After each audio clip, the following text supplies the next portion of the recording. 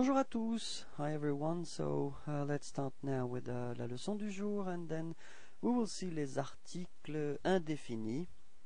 So quite useful. Les articles indéfinis. So we've got the masculine form, it's un, feminine form, it's une, and then plural form, it's des. Okay, so let's start with the masculine one. All right. Masculine is un, and then you get un chien. Repeat. Un chien. Okay, and then un ami. Okay, so you can see that we make a small link between un and ami. Okay, so no break between the two words, and let's let's go for it. So it's un ami. Repeat. Okay, same thing for the last example. Un homme. Repeat. Un homme. Okay, so now feminine form, it's une. Okay, and we get these examples.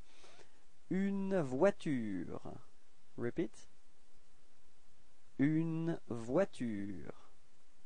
Okay, and then une adresse. So it's a little bit the same thing. You see there is no real break between the two words. It's une adresse, like if it was only one word. Une adresse, okay? Une adresse. Repeat. Une adresse. Okay? And then une femme. Repeat. Une femme.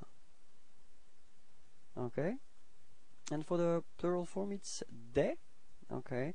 And then first example, you will have to make this liaison as well, the small link between the words. So it's des enfants.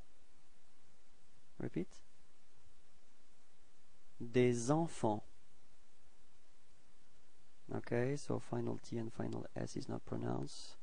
One more time. Des enfants. Next one. Des idées. Repeat. Des idées. Okay, so final final S is are not pronounced as well. Des idées. Okay, repeat one more time. Okay, and then the last one, it's des nationalités. Repeat. Des nationalités. Okay, so just remember that les articles indéfinis are masculin un, féminin une, pluriel des. So let's hope everything is clear now. If you're not sure, well, watch it again. Alright, have a nice day. Bye bye.